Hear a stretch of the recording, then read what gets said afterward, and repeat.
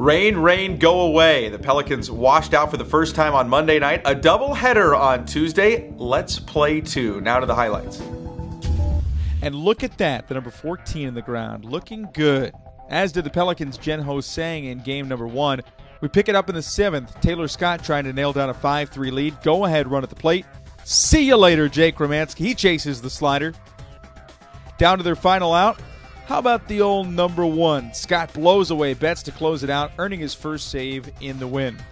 Jen-Ho Sang in his Pelicans debut, ho-hum in his first outing, business as usual, 5 strong innings and no walks. The Cubs minor league pitcher of the year a year ago, fans 5.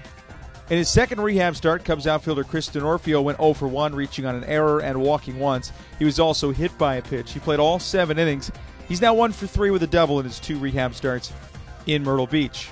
Game 2. Hey, look who showed up, fresh off his Comedy Central roast. Jonathan Martinez got the start. The final man of the 6-man rotation was strong in his first outing.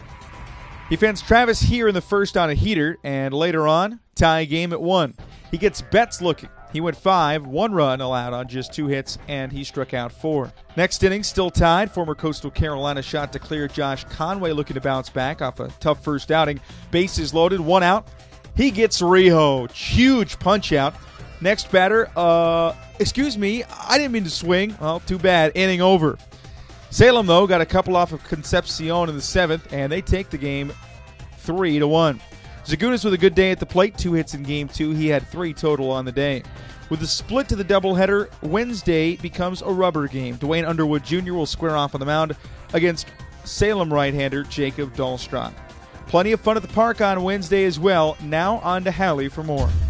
Thank you, Nathan. The American Cancer Society presents Deflate Cancer Night and Testicular Cancer Awareness. You'll receive an inflatable baseball upon entering the ballpark while supplies last tomorrow night. It's also Wiener Wednesday. Come hungry, bring the whole gang. Buy 1 hot dog and get 1 free, presented by Hebrew National.